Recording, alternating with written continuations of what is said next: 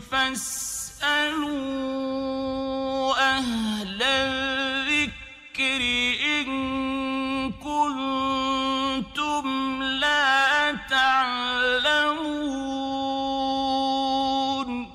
আসসালামু আলাইকুম ওয়া রাহমাতুল্লাহি ওয়া বারাকাতুহু। আমাদের এক বোন জানতে চেয়েছেন যে তাদের ফ্যামিলির সবাই যদি একটা নির্দিষ্ট সময় করে প্রত্যেক দিন আপনার জিকির আজকার করেন, সেটা কি বেদায়েতের পর্যায়ে পড়বে?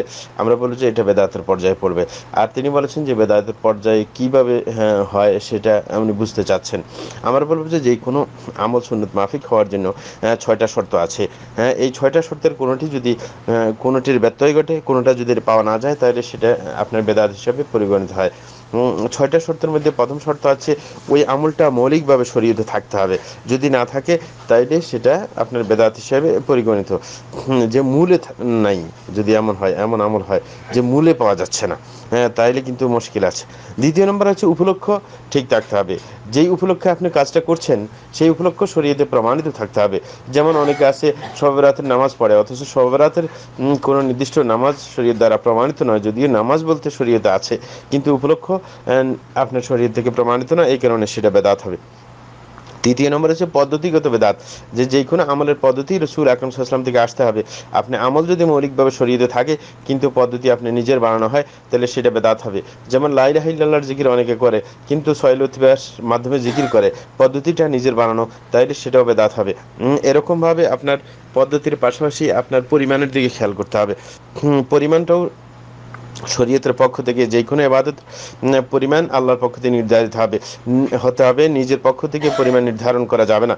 কিন্তু আপনার ব্যাপক যে আমলগুলো আছে সেটার পরিমাণ অর্ডিনারিভাবে আপনি নির্ধারণ করতে পারেন, যে আজকে আমার সময় আছে, সুতরাং আমি একবার কোনো সময় পড়বো, আরেক সময় আরেকটুকু পড়বো, কিন্তু নির্ধারণ আজীবনের জন্য করতে পারেন না যে আমি প্রত্যেক দিন এতটা বাজে এই সময়ে এতটুকু করে আমি পড়বো না। এটার আপনার এই নির্ধারণের দায়িত্ব হচ্ছে আল্লাহ রাসূলের উপর। সুতরাং সেটা আপনি করতে পারেন না। আপনাকে প্রত্যেক দিনের ডিসিশন প্রত্যেক দিনে নিতে হবে। এটা হচ্ছে একটা। দ্বিতীয় কথা সেটা হচ্ছে যে আপনার 4 নম্বর গেল। 5 নম্বর সেটা হচ্ছে সময় ঠিক থাকতে হবে। যদি সময়ের মধ্যে সময়টা যদি আপনি নিজে নির্ধারণ করেন যে প্রত্যেক দিন এতটা বাজে এই কাজটা সবসময় আমি করব, এই সময়টা আপনার পক্ষ থেকে নির্ধারিত হলে হবে না। প্রত্যেকটা আমলের সময় আল্লাহর রাসূলের পক্ষ থেকে আল্লাহর পক্ষ থেকে নির্ধারিত হতে হবে। যেমন আমরা দৃষ্টান্ত দেই যে হজের সময় কিন্তু হজের জন্য মাস নির্ধারিত আছে, জিলহজের মাসের মধ্যে হজটা হয়। যদি আপনি অন্য সময় হজের এলাকায় গিয়ে হজ করেন, হবে না। এরকমভাবে জায়গা ঠিক থাকতে হবে। যদি কোনো আমলের জায়গায় রাসূল থেকে প্রমাণিত না হয়, সেটাও গ্রহণযোগ্য হবে না। যেমন তওয়াফের জায়গায় কাবা শরীফ, আপনি যদি তওয়াফ অন্য জায়গায় অন্য মসজিদকে তওয়াফ করেন, তাহলে সেটা আদায় হবে না। সুতরাং এই ব্যাপারগুলোকে আমাদের খেয়াল করতে হবে। কিন্তু কিছু কিছু ব্যাপারে আমরা বুঝি, কিন্তু অন্য ব্যাপারে গেলে বুঝি না। যেমন ফজরের নামাজ 2 রাকাত, আপনি যদি ফজরের নামাজ 2 রাকাতের জায়গায় সময় আসে বলে আপনি 4 রাকাত পড়ে ফেলেন, সেটা হবে না, সেটা বেদাত।